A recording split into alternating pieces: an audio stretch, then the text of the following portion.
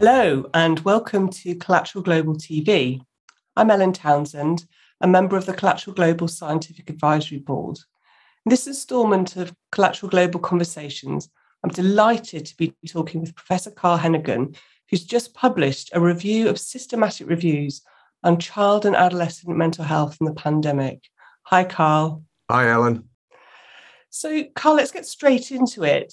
Could you describe the methods that you used to synthesize the evidence in this review? Well, you've mentioned a couple of words there, systematic reviews and synthesize. Let's just explain what that means. Systematic reviews have been around now for quite a few decades, and they're a method which says what we're going to do is ask a question about healthcare, in this case about mental health in children and adolescents during the COVID pandemic restriction phase. And instead of doing traditionally a literature review where I pick a few studies that may or may not support my argument, what we try and do is be systematic and try and find all of the studies that answer that question. And so systematic reviews have to have a comprehensive search strategy. They generally look at two or more really big databases, and there are some significant ones in this pandemic, like the WHO runs one, Medline runs one, which try and obtain all of the studies relevant to COVID. So a systematic review is what we consider is the highest level of evidence to understand a question and find an answer. And it stops you cherry picking, which many people have done throughout this pandemic to suit either side of the argument. So that's a systematic review. Now, what we did in the first instance is try and go to that level instead of doing a systematic review. There's been so much information and evidence published on COVID. It's been quite unbelievable. I mean, we're probably talking about 2,500 to 3,000 articles a week. And therefore, there's been a lot of people who've done the systematic reviews. So we went and looked for those systematic reviews that have been done, and we found 17 of them. So obviously, there's a lot of interest in terms of mental health problems in children and adolescents. And we feel one of the most important aspects in this pandemic is to make sure we push forward and make available the information, particularly if we decide to make restrictions again in the future. We understand the impact on these important conditions like mental health in children and adolescents.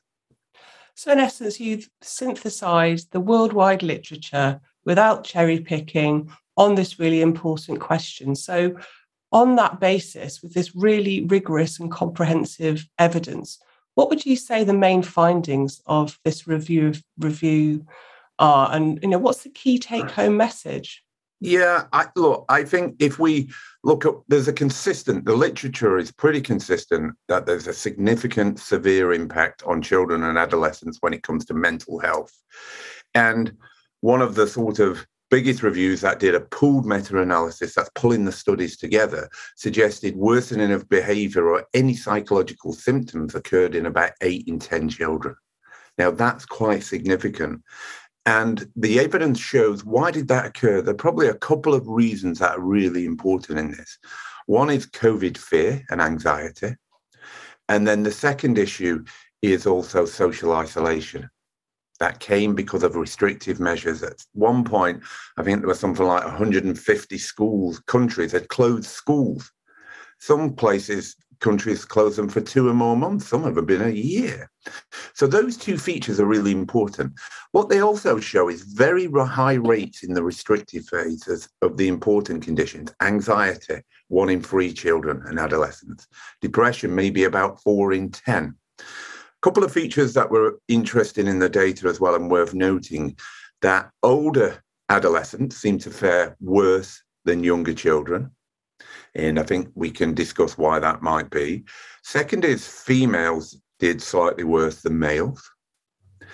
And also that there were a couple of things that were really interesting in what we call protective issues.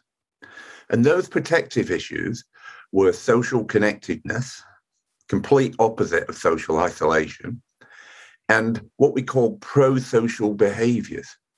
The idea that you do something for the people around you protects you and your mental health. Just simple things like opening a door, which we do on a daily basis, makes us feel good about the world. And so altruistic behaviors can have an important effect on reducing our mental health behaviors. And so I think this is a report that actually shows there's a severe impact. There are some limitations in the evidence that I think we can discuss, but I think it's worth stopping there and saying that's where we are in terms of the severe impact of restrictive phases in the pandemic.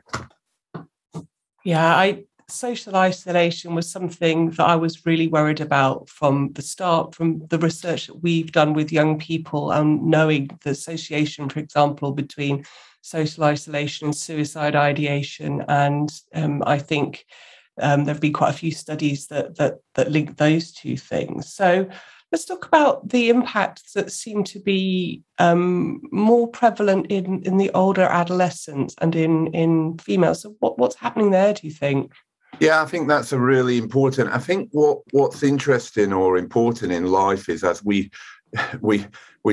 move to being adults, there's a lot going on in the world, isn't there? We're talking about your emotional development, your physical development, and you're going into the world and interacting with the world around you. And that emotional development, psychological development is incredibly important in them formative years.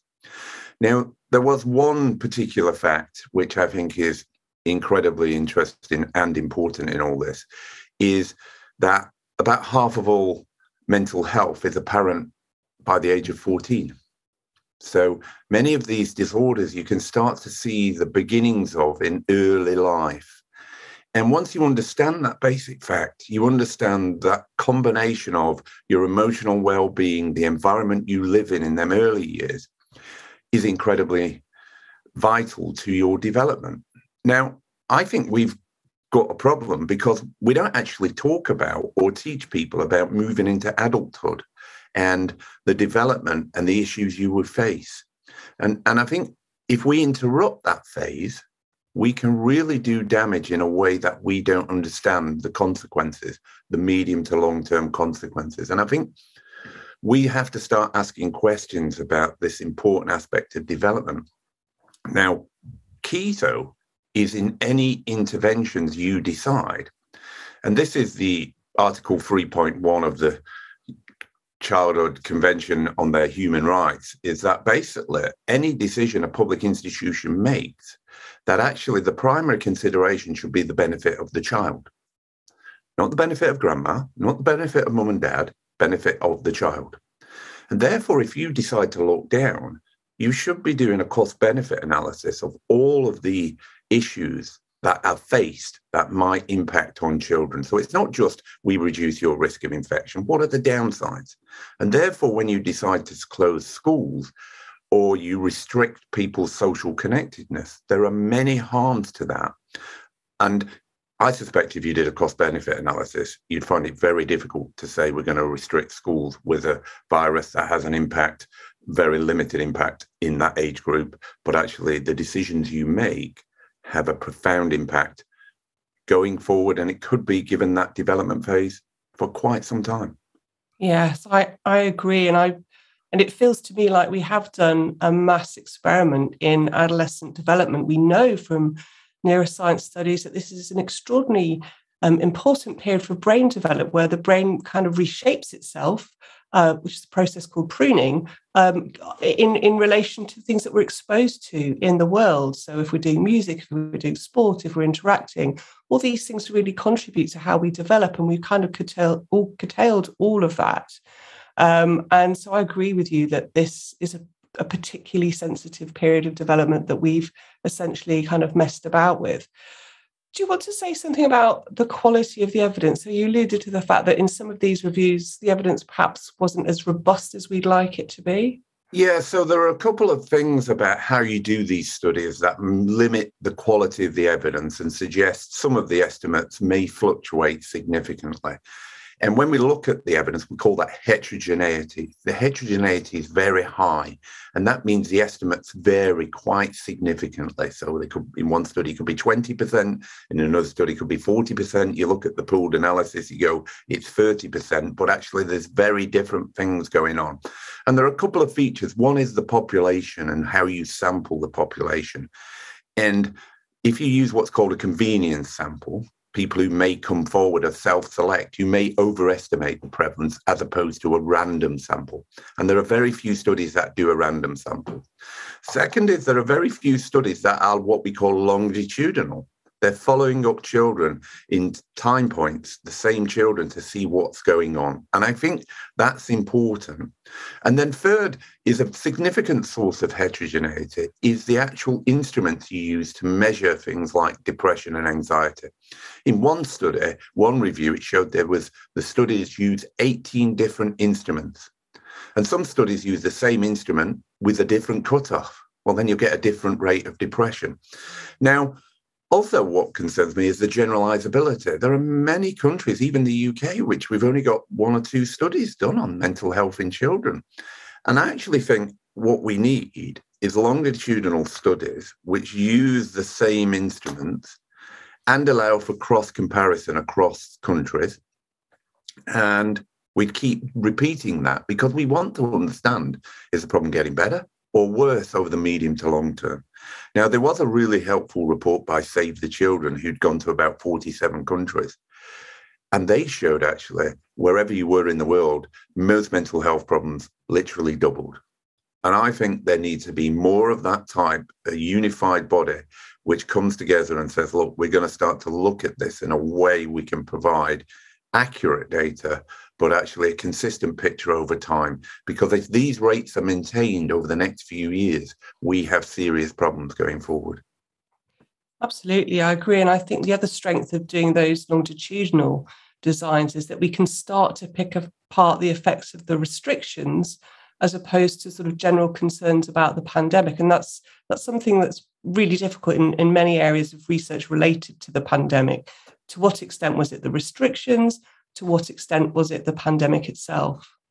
Well, I think we can actually answer some of that because there are particular items such as excessive fear that actually show about 20 to 25% of children report excessive fear within the restrictive phases of the pandemic.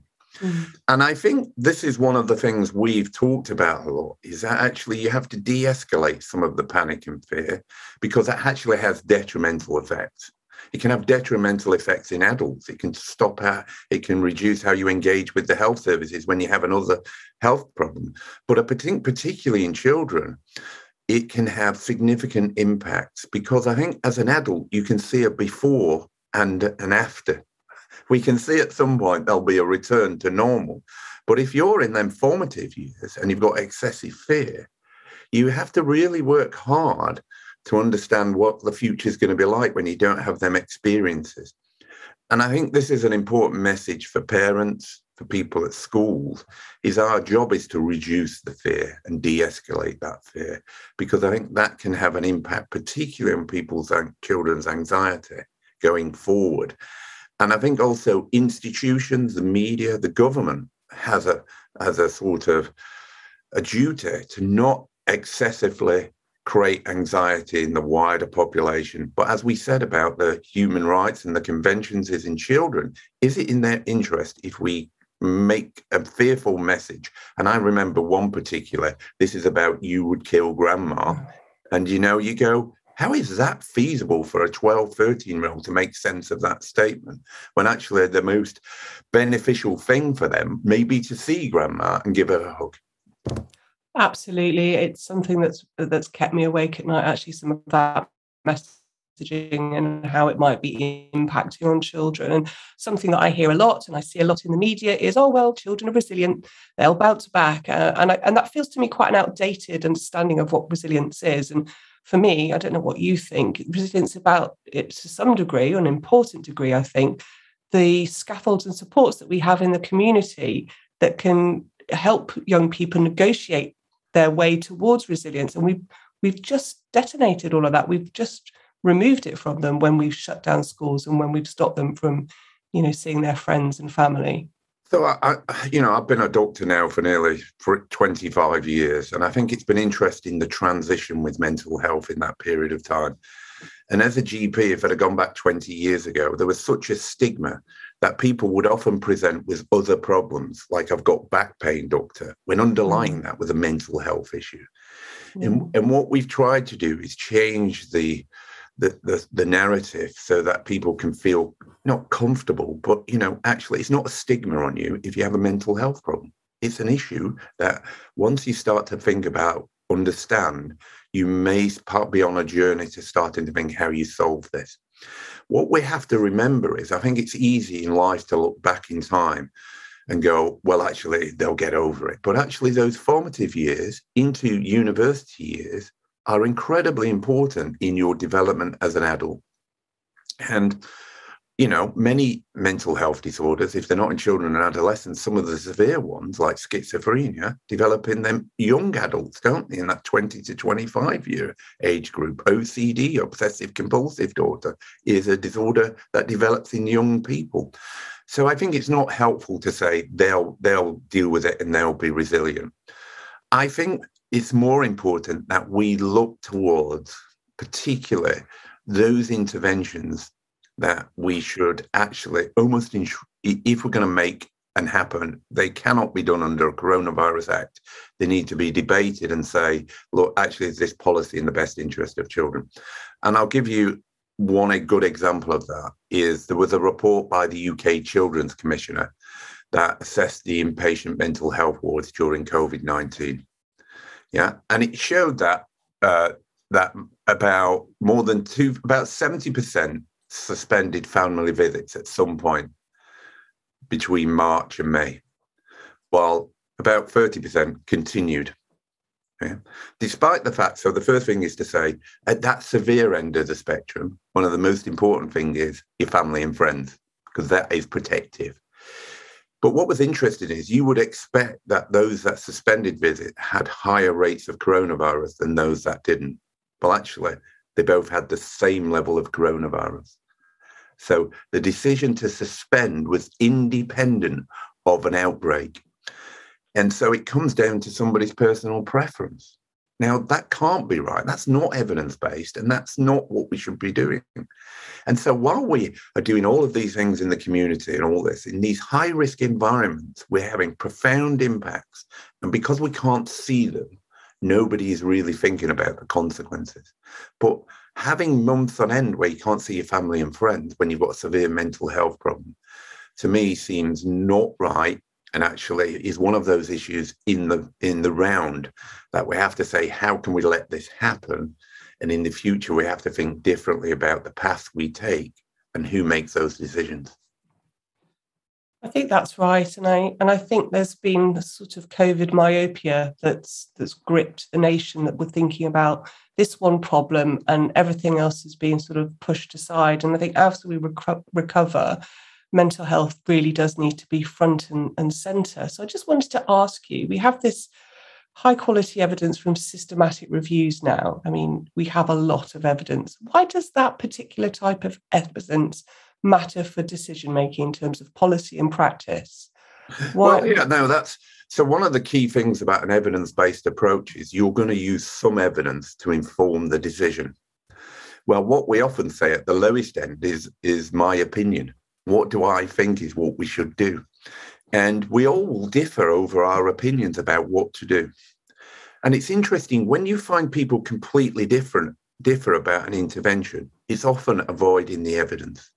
So it allows your opinion, your position, and it allows you to be political. When the evidence is clear, though, you'll often see that actually clinicians will practice in a similar direction. A very good example like that might be aspirin in a heart attack. Very good evidence from randomized controlled trials that has been put into systematic reviews. If you have a heart attack, I'm going to provide you and give you 300 milligrams of aspirin. Good, high quality evidence. So what we're saying here is, right now, we've got good evidence that actually restrictive phases and certain features like COVID fear and anxiety and social isolation cause significant detrimental effects.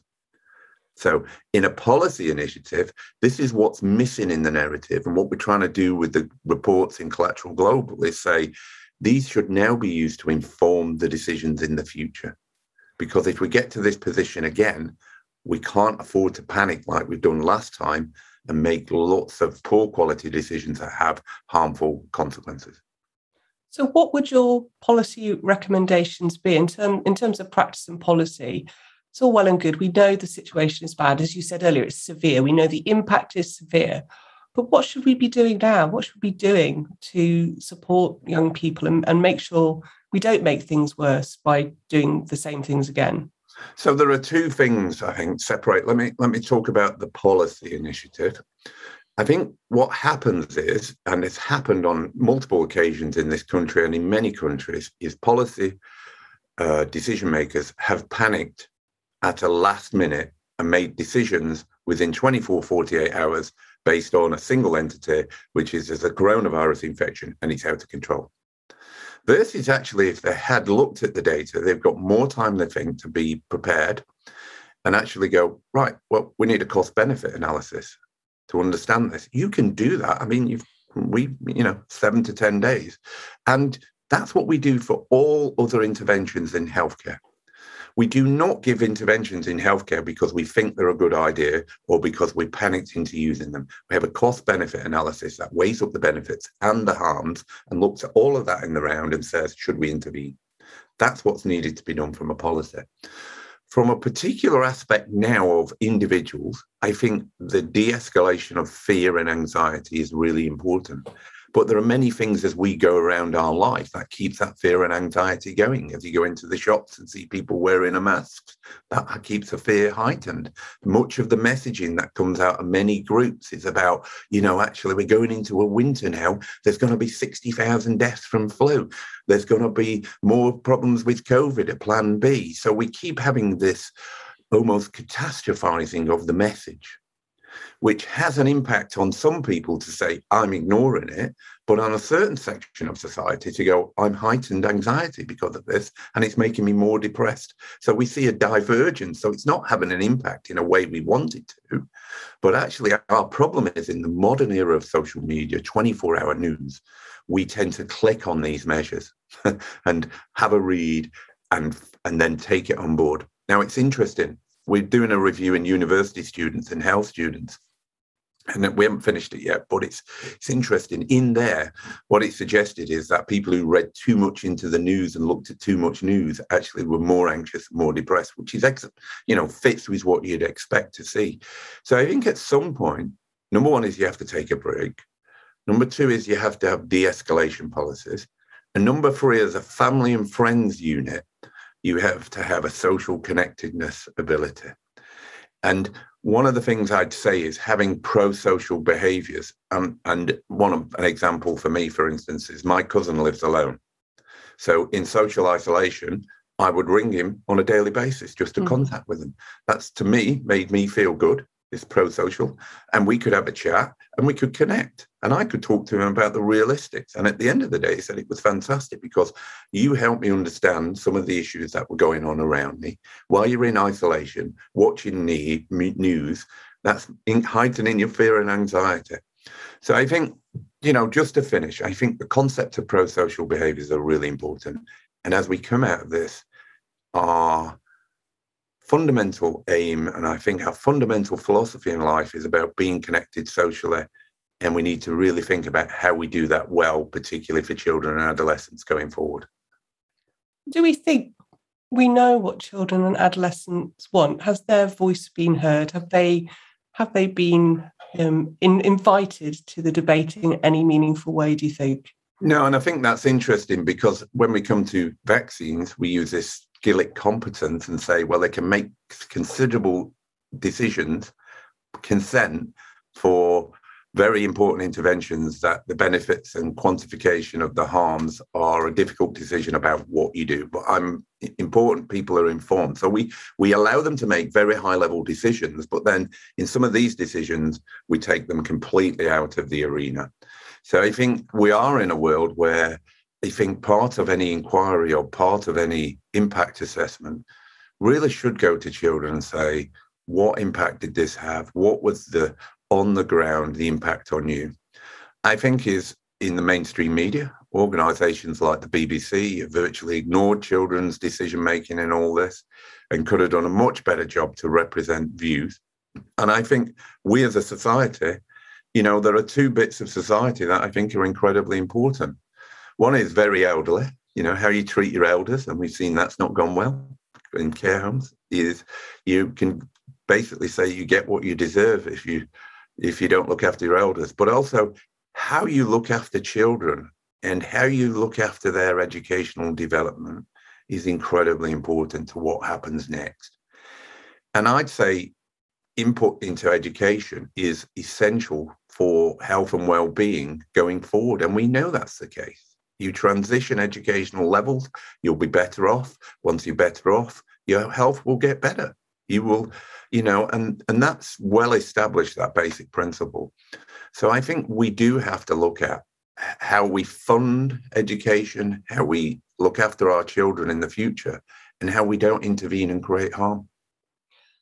And I think also how we allow them to do the things that they want to do. So sort of reflecting on the big ask that the Children's Commissioner published recently. And I think children, they wanted to focus on mental health and well-being, and they wanted to focus on all those activities that promote mental health and well-being, such as music, the arts, sport. In fact, all the things that are at danger of being taken away the minute we think cases arises and so on. Those things are hugely protective and I think undervalued in schools presently. Yeah, and I think there's quite it's a sort of the blindingly obvious. I often say this. You just look at some things we did in terms of intervention, like stopping outdoor sports. Like you look at it and go, just as a parent from a common sense aspect, how can you justify that sort of intervention? And they just did not make sense in any format. And whoever's involved in that is obviously in a panic state and hasn't thought through the consequences. And I think those sorts of issues are just now on the table for discussion. We shouldn't forget that they happened, that we need to look at it and say, as I've said, these are just unacceptable decisions. Your point is, as a parent, I know if I said, like my children do what they want, we might have a bit of trouble in consequences. But, actually, there are certain aspects in life that are actually important development. If you've missed out on 18 months of your sports development, what happens if you're a top sportsman right now? You are basically set back and missed out on all that. What happens in some of the educational issues is a great problem. And I think, but the well-being is now paramount of children. And I think in all messaging, it is this de-escalation of the fear and anxiety has to change so that we can get people moving into the world with self-esteem, confidence, and ability to go about their daily lives and interact in a socially connected way. And I think, as parents, if that's where your children get to, show me the child and I'll show you the man, or I'll show you the woman. If you get to that period when your children get into the world and that's been achieved, you can feel great sense of, achievement, that actually they're going to be all right.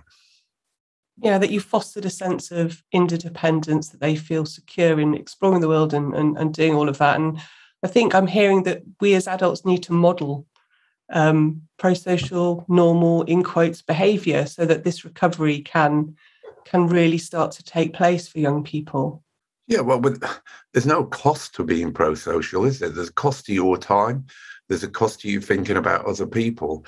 And I think, we do these things without thinking about them in normal life. And I think there was a great surge for people to do this at the beginning of the pandemic. If you look at the volunteers who signed up, I think it was 1 million people said, I'm here to help. And I think we have to capture that in some way, because I think in society, there are important issues out there where people can contribute, and it's good for you and yourself when you do that. And that's why people volunteer. That's why people take part in charities, because it's good for ourselves. It makes us feel good about who we are. I also think, there was some I asked about what children, and particularly the adolescents, wanted to do. And many of them actually did want to volunteer in one survey. I think we discussed that, and you go, well, that's really interesting. What can we get them doing to be active so they can feel part of contributing in the middle of this? Well, actually, they could have been doing the shopping for the person who lives down here at the street alone, who actually is social isolating, because it's in their risk, because they're high risk. And I think these are the features we've got to look at differently going forward. So how does that feed into research? What do you think what's the research that should happen next? Now that we know how bad things are, what should we be focusing on? I think it's very clear that we do these longitudinal surveys for weight and height, and we look at all sorts of features of children in that sense. And, we've looked at it and said, we've got a bit of a problem of obesity. That's where we need to focus. I think now we need to think of how we put together national comparative surveys to see where we fit with the rest of the world, and how we can monitor that, so that actually, if things are getting worse, we can start to think about the exposures that might be increasing the amount of anxiety and depression in society. But also it'll help us think about how we intervene. And that has to be random sampling. So you're not, because if you self-select people, you may overestimate the prevalence. And I think that should become part of a sort of national observatory approach, but particularly being mindful about some organizations like Save the Children, where you might combine with, so you can compare this to globally in terms of particularly what's happening in low resource settings, what's happening in developing countries, and look at where the real impact of restrictions is occurring and causing the most damage. Yes, I think that's a really important priority. And there are existing databases that we have some, useful pre-pandemic baseline data from, but perhaps we now need to, think about setting up some new ones that can be a global resource. And I think that would be really powerful. Yeah, and I think within that, the instruments you use, the measurement tools, contribute significantly to the heterogeneity of the estimates of depression and anxiety. So one tool might see it higher than another, and the cutoff. So that's one thing, is to agree, but that measure you use wants to be simple, easy to administer, and it needs to be reliable. So that means, particularly if you give it to the same person again, you would get the same answer, because that's the reliability of that tool and the measure. And I think if that was agreed, it would make it easier for people to then say, in your setting, could you do a random sample every 6 months or a year, 10,000 children, and let's see where the estimates of these important measures are. And some of the measures that, like fear and are dissipating, and hopefully what happens is anxiety comes down. But one of the key measures is we don't yet understand that, because we still haven't done the medium to long-term studies yet. Yeah, I think that's it's a challenge in the sense that we'll have some cultural sensitivities in certain countries where mental health is thought of in a particular way, or the instruments that we use in high-income countries might not be completely appropriate. Is that a barrier at all to this kind of global effort that we'd like to see? Yes, it is. And I think you're right about the cultural sensitivities. But I think that also says and adds value to doing the right research in the right context and populations. I think it's important to consider that mental health problems are generally worse in those with financial difficulties. And therefore, we've had support from issues like the furlough scheme, but many countries that have shut down or disconnected their education didn't have support from furlough, didn't have the same infrastructure from broadband so you can connect to the world. So I think it's even more important to do the work in those areas, because you may find that the problems are heightened and much more problematic, and prevents them from growing as an economy, but also from them individuals going into society, as we've said, with the right tools to go forward. Yeah, in my field, whereas most of the suicides in the world occur in low and middle income countries, the majority of the research that's being carried out is in high income countries. So we have this kind of disjunct between what we know and what we need to know. And I think that's something that's really important to explore moving forward. Yeah, I'd agree with that. And I think there's always a potential to do research where you can find the data easy and it's accessible. And we as researchers do research sometimes in our own interest because we can publish it in a high impact journal. But actually in this case, I think there's a coordinated global effort, because I think it's quite clear the problem is so great that actually it can't be ignored. and it shouldn't be done by a few researchers, and it needs some of these bodies to get together. We've got a UK Children's Commissioner, you've got Save the Children, and then you've got researchers like yourself who could connect and go, do you know what? What's it going to look like if we're going to truly understand the impact of this in the medium to long term? But also, if there are other exposures that come along in the future that we can understand and mitigate the impact of. Yes, and have some sort of real-time surveillance, because the systems are already in place. That would be really helpful. Yeah, I agree with that. Carl, I could talk to you all day. This is just so fascinating and interesting. Is there anything else you want to reflect on before we perhaps wrap up this discussion? No, I think we've covered all of the major issues. I think the one thing I'd say is most of the data is limited to 2020. And there's a tendency very early on this for lots of people to get excited and do lots of research, lots of studies. And as we go forward, there may be a tendency to say, well, this is all in the past and this is the future, and actually not to do these studies. So I think it's imperative we switch on to these important issues. And I think that's the main point for Collateral Global, to identify those areas which should be a priority for policymakers, particularly to say, we need to understand the true impact. So we'll be coming back at the end of 2021 to say, update this review. And what we're hoping is there's some higher quality evidence emerging, but I have this, my own anxiety is that people may switch off and go and look at other areas, and we may not get this evidence emerging. And I think it's essential we do. Absolutely, particularly in certain areas. So we know, for example, suicides may not increase during a disaster, but they do after the disaster, and certainly when we see economic downturns. So for me, that very long-term data is going to be absolutely vital to understand the true impact of all the measures that we've implemented.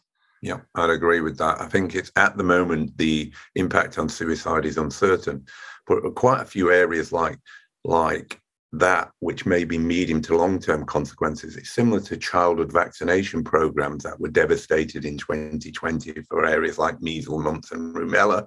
Polio in places like Afghanistan and Pakistan decimated the programs. You may see the impact actually 12, 24 months out, when actually you see the consequences, because it's actually storing up the problem, aren't you? As opposed to seeing what's happening on the ground there and then. Exactly. Well, Carl, it's been a pleasure to talk to you. Thank you so much for all the amazing work that you and your team do. It's really helping to understand what's gone on in the pandemic and what we need to do next. Thanks, Ellen. It's been a pleasure.